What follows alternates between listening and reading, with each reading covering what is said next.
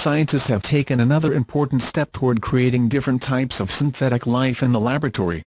An international research consortium reports Thursday that it has discovered an efficient method to synthesize a substantial part of the genetic code of yeast. This is a significant step towards our goal. The milestone is the latest development in the intensification of the quest to create living and complex organisms from scratch in the laboratory. This group previously reported that it had completely synthesized one of the 16 yeast chromosomes, which are the molecular structures that carry all the genes of an organism. Now, in a series of 7 articles published in the journal Science, the group reports that it has completed 5 more, and is on track to have a fully synthetic yeast genome completed by the end of the year.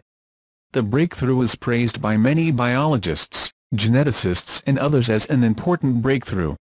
And even bioethicists and environmentalists who are concerned about possible ethical and environmental implications praise the project for its careful approach.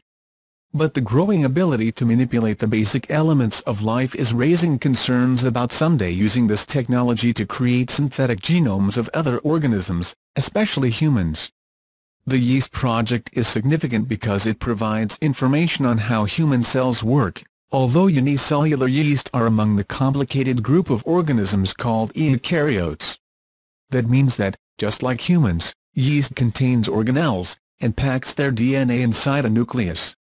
They are a great model for understanding the basic wiring of the upper cells. The project recruited laboratories from around the world to thoroughly gather the yeast chromosomes of the 4 basic chemical components of DNA: adenine, cytosine, guanine and thymine.